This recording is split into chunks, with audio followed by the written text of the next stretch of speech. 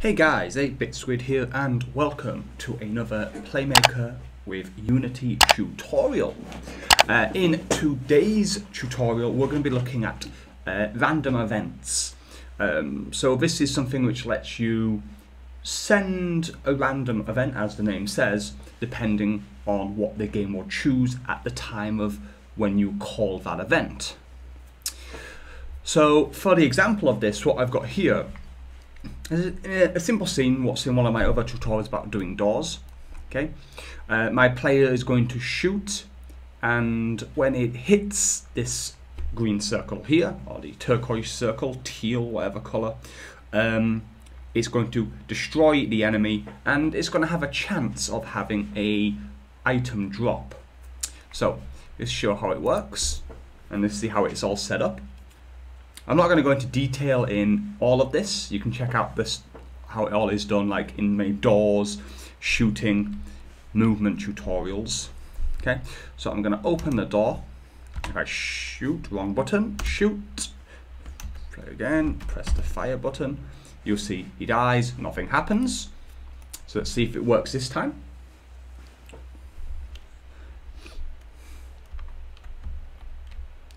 Okay, we'll open the door, shoot, and you see we get this little box here what appears, and this represents my item drop. Alright? Okay, so let's have a look how to set that up. Okay, so this is really simple. So see how I have the circle and I've got it tagged as an enemy. So that means that when my bullet prefab here is spawned, when it hits the enemy, it's going to destroy itself, and then the enemy, we want to get it to destroy itself. Also, if it hits the door, the bullet will disappear. Obviously, we don't want the bullet to pass through the door to kill the enemy. Okay, so we'll go to what I call a circle. I'm just going to call this, say, enemy 2, because I've got another thing I think as an enemy. I'm not sure. Okay, so we're just going to go to Playmaker, and we just need to add a new FSM. And we're going to call this, let's say, enemy death. Okay, and we're going to want to have 4 states here. Okay, state 1, we'll say hit by bullet. And say choose event drop item, and then just drop nothing. Alright, so with bullet hit, we're going to add a finish state to here, and then on choose event, we're going to want to have some custom events. Now, just for the sake of being simple in this one, I'm just going to put state event A and event B.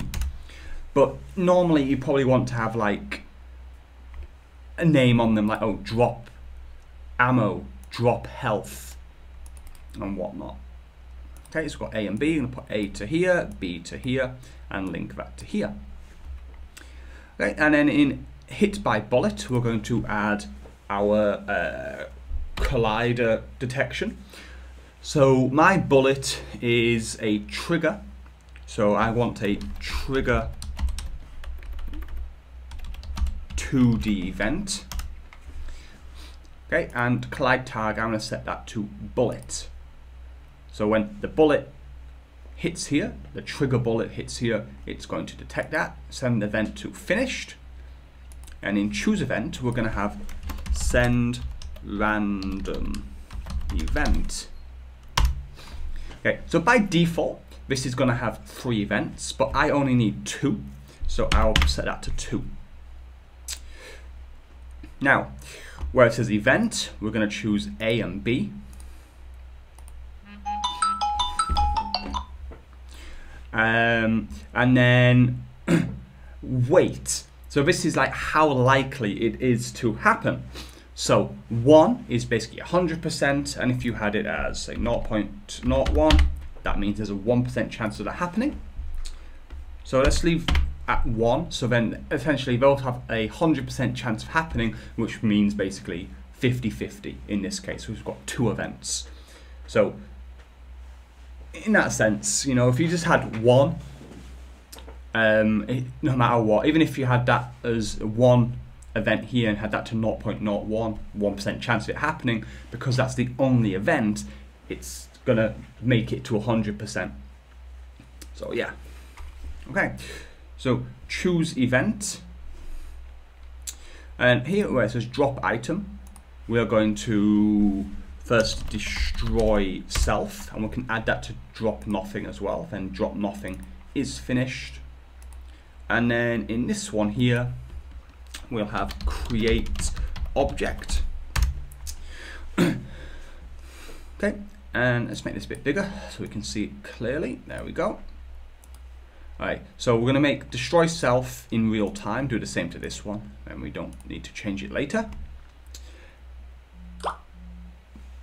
Okay, and then game object, this is what's going to be spawned. So I've already got the item here. It's just going to be this little, what I call drop, and then a spawn point, I'm going to set that to be my enemy, or enemy 2 here. So basically what will happen is our bullet is going to come from the player. If the door is open, it's going to travel through here, hit the enemy. The enemy is going to detect that collision, the trigger collision. So you have to make sure it's trigger to the event, and make sure that like your projectile, or even if you're not using projectile, say like a sword or magic, make sure that that is set to a trigger. Otherwise, you want to use a collision to the event, where it's like a solid object hitting a solid object rather than a non-solid object hitting a solid object, or non-solid hitting non-solid.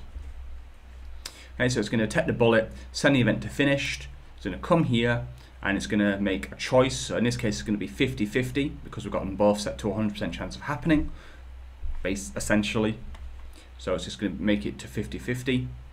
And then it's going to choose one of these. So it's either going to destroy itself and then create a drop, or it's going to go to event B and just drop nothing at all.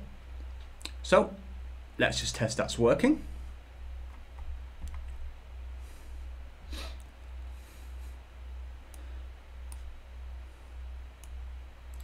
Okay, so we've got it here. Because I've got my key mapped to F, it may sometimes focus in on it. Let's hope I manage to click off it. So I press fire. So you see it hits the door, my bullet there hits the door and it just stops. So we're gonna open the door, fire, he destroys himself, nothing happens there, perfect.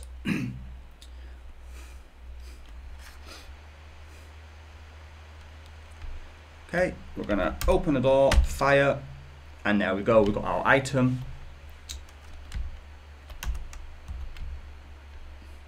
Pass through, and there we go. We've now got our item spawning.